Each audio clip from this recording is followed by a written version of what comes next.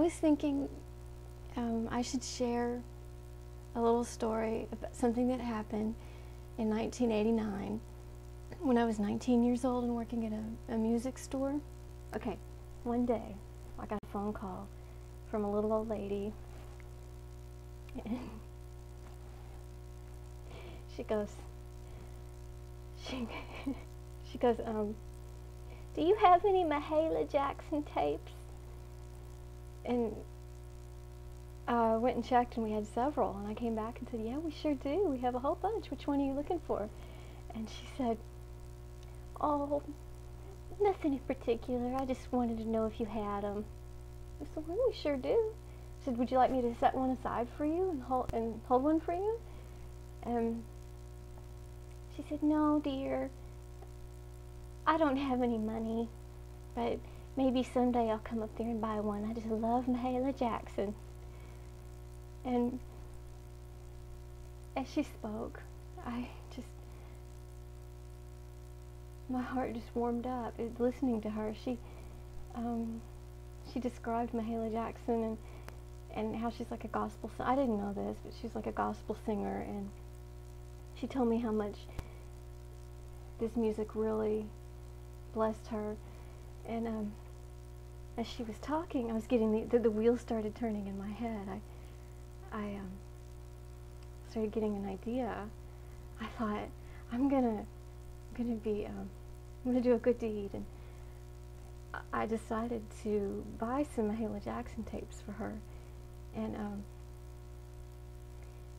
so I said, well, ma'am, which one? What's your favorite? She said, I don't have a way to listen to them. I said, you don't have a way to listen to them even if you had them? And she said, no, I don't have a tape player. I don't know why she called, but I guess she just wanted to talk. And so yeah, I knew what to do. And so I said, well, let me put you on our mailing list. And so I got her name and address. And I was going to send these to her. I didn't tell her.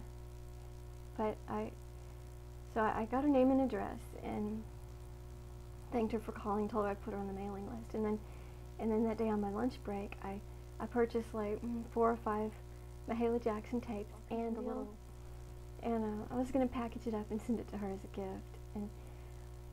But that evening when I got off of work, I got the idea to actually bring them to her.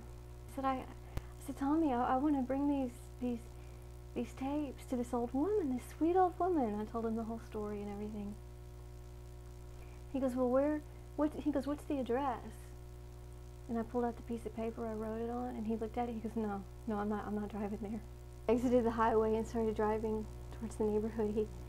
He said, Amy, I got a bad feeling about this. We should not be over here. I got a bad feeling. Tommy, you're overreacting. This is good for us. We need to, get out of our element. We need to be more socially proactive. And because I used to go feed homeless people downtown, and I mean, we should do that.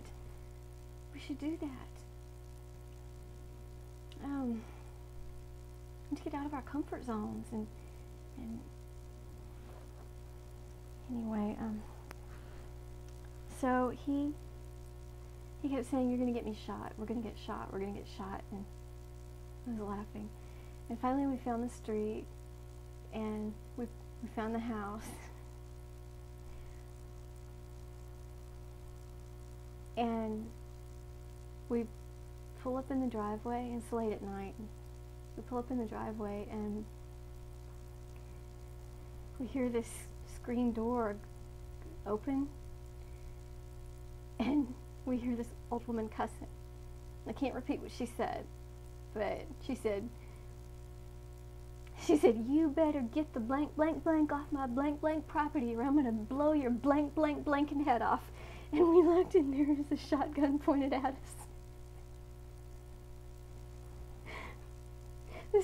This old woman had a shotgun pointed at us, and mainly at Tommy, and it happened so fast.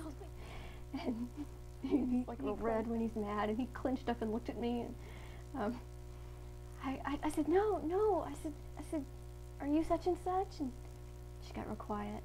And I showed her I held up the paper. You know, we're standing in her driveway. And I said, I'm Amy. I talked to you today on the phone at work. And silence. She still aimed at us. And I held up the back. I said, look, I brought you a gift. I brought you the Mahalia Jackson tapes. And the shotgun goes down. And she invited us in. And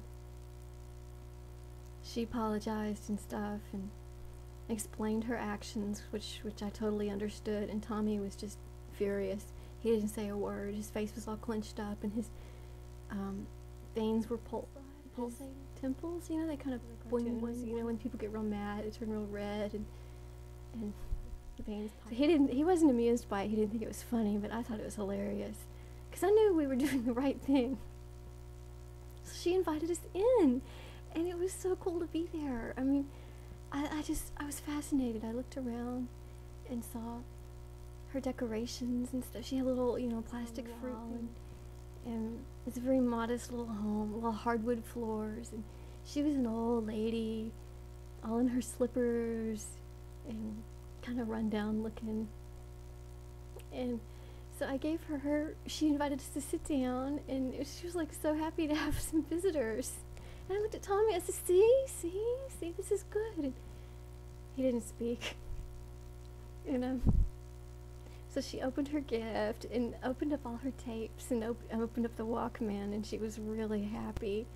And she laughed and said, oh, praise God, God answered prayer. God bless you both. And she just blessed us up and down and loved him. And oh, it felt so good to do that.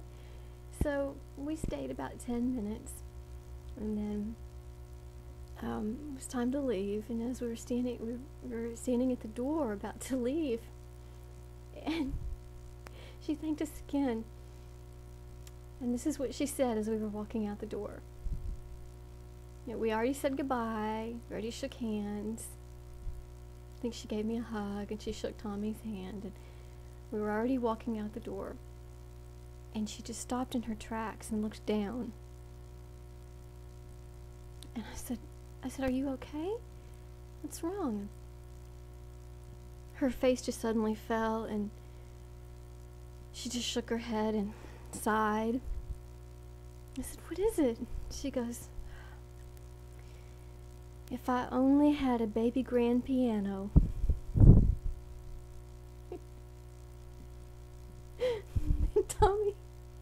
Tommy literally grabbed my arm and pulled me away.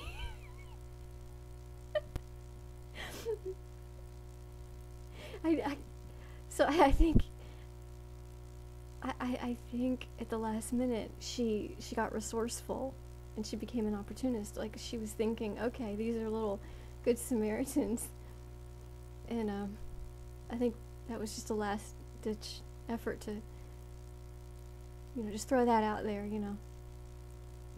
I told her, I started to get into a conversation with her about it. I was going to explain to her why I could not get her a baby grand piano, but Tommy pulled me away.